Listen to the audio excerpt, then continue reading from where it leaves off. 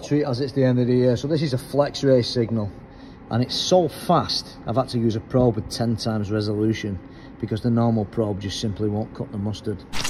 I've got an F11 here, and I wasn't going to make a video about it because I assumed it was going to be an issue with the air suspension, because they were saying the car goes up, stays up, and sometimes it's too low.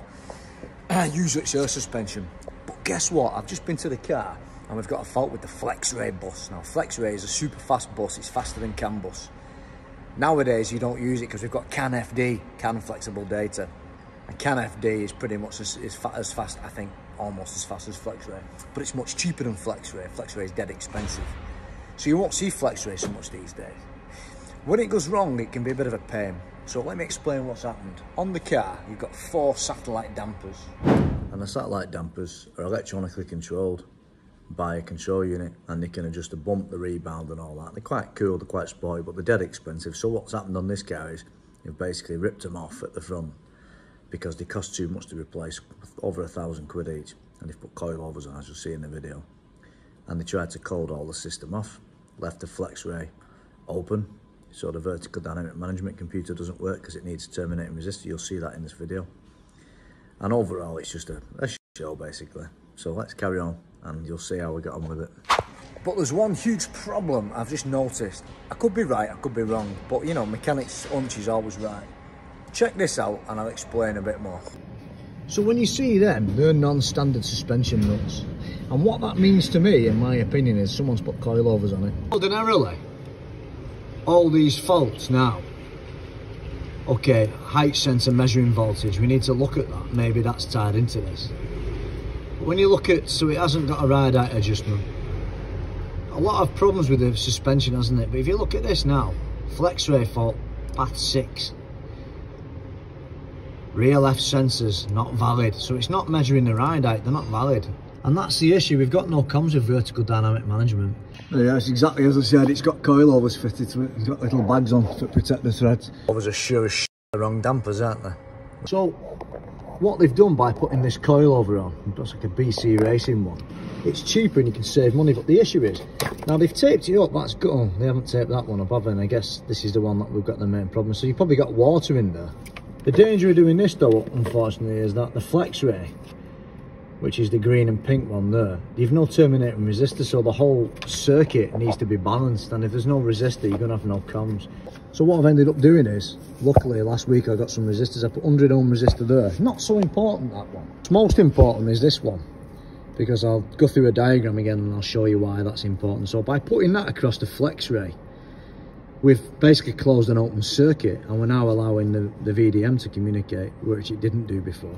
Right, we've got VDM comms now. They're not connected, so that's okay, but we've got VDM comms, which is fantastic. Well, that's pretty good capturing it, we're all right with that. So if we pull the terminating resistor out now from the front right, what that's going to do, it's going to sever the vertical dynamic management system's connection to the FlexRay bus, and in theory there will be no bus, or it'll be a very bad signal. So let's go ahead and do that right now and see what happens. Remember, this is the resistor I added because there is no dampers anymore. Let's take that out, see what happens.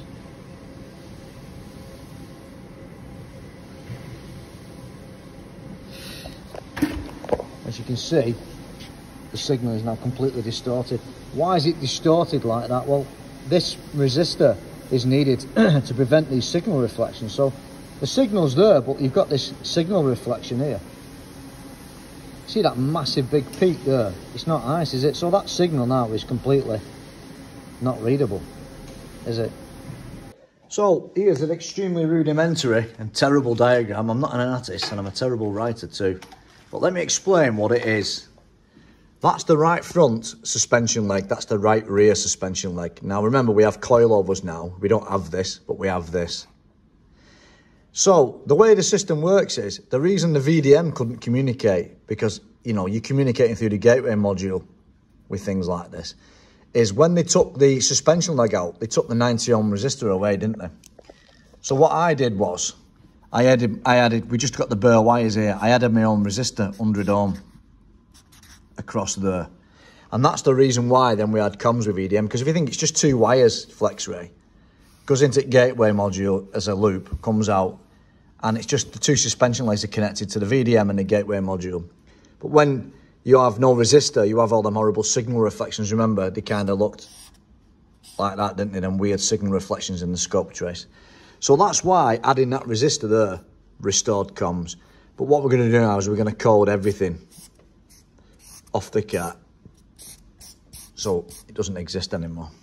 So essentially the only reason I'm doing all that messing around with the FlexRay is just to show you like how FlexRay works. Because in reality we don't need that FlexRay anymore because we're going to delete everything off the car.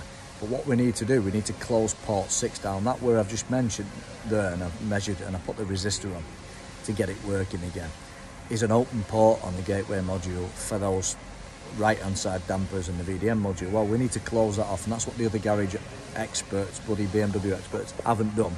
They've coded the system off the car, but they haven't closed the FlexRay port down, so it's always going to be open, it's always going to be looking for something, and it's always going to have fault codes. And that's also the reason why in the vehicle tree we have those orange 4 dampers and then the VDM, because they've been coded off, but the FlexRay path 6 hasn't been coded off, and we need to use some special software for that, which we have. So we're going to go into the gateway module, I'm not going to show that, and we're going to basically code all that off, and then in theory at the end of the job we set the ride height, and I've bent them brackets somewhat into shape. We should then see we don't have any orange stuff, they'll just be disappeared as though they never existed. So let's carry on. Well, basically that bracket's bent for a start, so that's going to need a new bracket, innit? Electrically we've got a problem, but we've got a physical problem with brackets. It's like that X5 I did last week, if you recall. That's like completely knackered. I don't know what the hell's... Oh, Jesus, it's full of water. Sometimes only a bench vice will do when it comes to, you know, trying to straighten up like other people's bloody stupidity. Right, so we're going to reassemble this bad boy now. A bit of luck it'll be right, won't it? Because it's the 31st and it's time for a new year. Probably another year of bullshit. Hey ho, at least I have 10,000 followers.